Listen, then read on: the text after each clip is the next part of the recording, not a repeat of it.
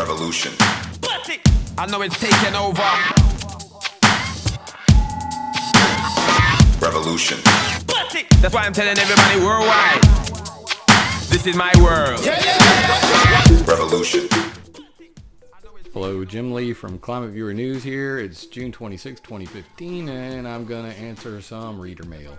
So everybody's asking me about Dutch Census video, NASA accidentally drains Van Allen belts, where he tries to tie radiation belt remediation with a very popular UFO video. Now, I like the NASA video, but I'm sorry, Dutch, I don't think it has anything to do with this. So over here, he's on the Wikipedia page for the Van Allen belts, and he says, the high voltage orbiting long tether. I guess he assumes that this must be the tether that he saw from the video, but unfortunately, it says right here, they only performed a preliminary analysis simulation. They didn't actually put the tether up there. Furthermore, there are actually people sucking the Van Allen belts dry, but it wasn't with that tether. So let's try to get this all ironed out real quick. I'm over here on ClimateViewer.com/HAARP, and it's HAARP in the Sky Heaters, and you scroll down here, you're going to see tether panel recommendations. Oh, tether panel. That's a coincidence. So what you got here is ionospheric heaters are destroying the Van Allen belts, and you scroll down through this bad boy, and right here, once again, tether panel. Satellite threat due to high altitude nuclear detonation. That's why they're doing it.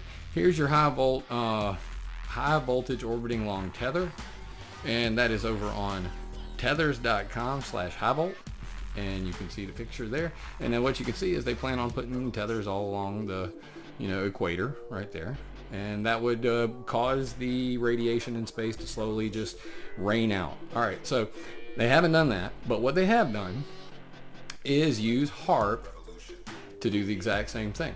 So this is satellite threat due to high altitude nuclear detonation, Eisenhower Institute, and this is Dennis Papadopoulos from the University of Maryland who proposed this. Dennis Papadopoulos to this day is a member of the MURI project, M-U-R-I, and is a leading researcher for HAARP. So let's get to that. It says acknowledged input from DTRA hand Halio study and tether panel HAARP study. So you go down here to the bottom, what you're going to see is that HAARP has been used as a VLF injection tool. And what they do is they shoot electromagnetic missiles up into space, and these missiles scoop radiation out of the sky. So you see here, HAARP shoots them up, they go up here, they bounce around, and when they come back, they rain down on the poles. That is called artificial airglow. Artificial airglow is another term for artificial aurora. So basically it goes like this. You got a tub full of bubbles, you take your hand, you scoop it across the top. That pushing action, that's what they're doing with HAARP. These VLF waves, they go into space, they push the radiation, it rides along the Van Allen belts, along the magnetic field lines, and comes back down at the poles in the form of artificial aurora. So you say to yourself, well, if HAARP is sucking radiation out of the Van Allen belts, then why would they close it? The reason why is because HAARP is now on a boat. They have mobile ionospheric heaters. These are called the Strawman High Frequency Array. This is also Dennis Papadopoulos right here. He proposed this stuff, and these are mobile VLF, ELF radar ionospheric heaters. So you can see right here, ELF Mobile Array Performance, and here's where we want to put a floating HAARP boat. So that's where that went, and they also go on to say we want to put a test facility down here at Jicamarca, Peru, and explore U.S. sites such as Guam. So these ionospheric heaters are pushing radiation out of the space into the poles and creating artificial aurora. The reason why they're doing it, a couple reasons they claim. In their satellite threat due to high altitude nuclear explosion, they basically say that if somebody were to set off a nuclear explosion high in the sky, that radiation would destroy all the satellites, and they want to be able to suck that radiation out. Or if there's a solar flare, such as the Carrington event, or a large coronal mass ejection, that all of that extra radiation that's coming in would destroy satellites and potentially power grids, that they could make a mitigation system that would suck it out real quickly.